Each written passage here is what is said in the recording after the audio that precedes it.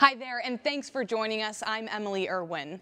Patients undergo coronary bypass surgery when their arteries are blocked or narrowed.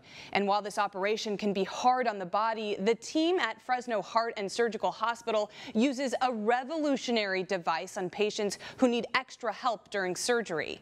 The surgeons at Fresno Heart and Surgical Hospital use the Impella device to help the heart continue to pump blood to other organs during the open heart bypass surgery.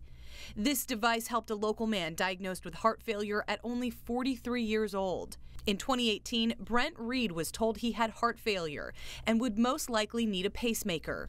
3 years later, at an annual checkup, Brent was shocked when his doctor told him how quickly his heart was failing. He explained how serious it was. It was functioning at more like 17% or less.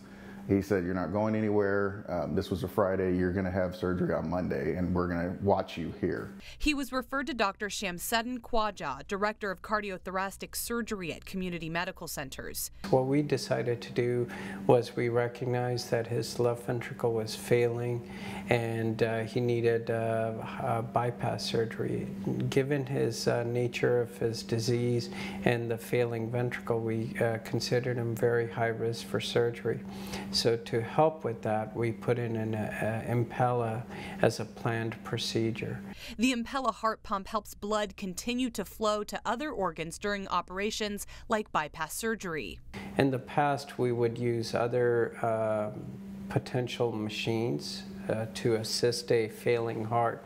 That would be a balloon pump, or in last resort we would use a type of procedure called ECMO. When Impella came out, I saw the utility of using this in our patients who needed heart surgeries but their left ventricle was not as strong as normal individuals. So what we would do is use the Impella to help us get the patients through the surgery and then help them after the surgery in their recovery process. The Impella stays in the blood only for a few days and helps people not only during open heart surgery, but also after. In the past, we've done surgeries on patients like him, and the heart gets more stressed out from the surgery itself.